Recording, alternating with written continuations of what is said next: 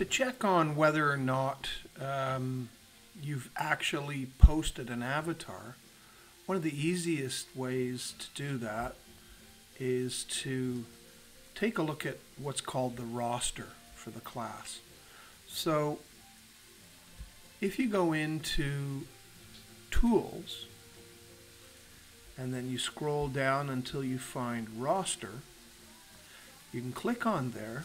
Now you can put certain search criteria in there, say like a student name or first name, last name, and you can put that in there and click Go, or you can simply scroll down the list in alphabetical order, and you'll notice here there are 2 pages of student names, and we'll click down here and we can scroll, and you can see that none of the examples here are showing that people have posted a photograph.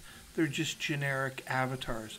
So if the person's actually posted the photograph, you'd see a little miniature avatar right there. So if I were to go to another course where I know we've got some avatars posted, and we'll just go in there, and we'll go to Tools,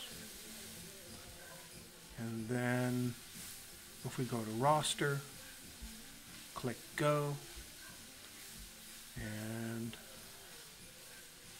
we'll just scroll down there, scroll down here again, and here you can see that this student has actually posted their avatar. So make sure you check the roster to make sure those people that you're evaluating their work for the self and peer assessment, make sure that you can see their avatar posted here in the roster. That way you know that they've correctly posted it.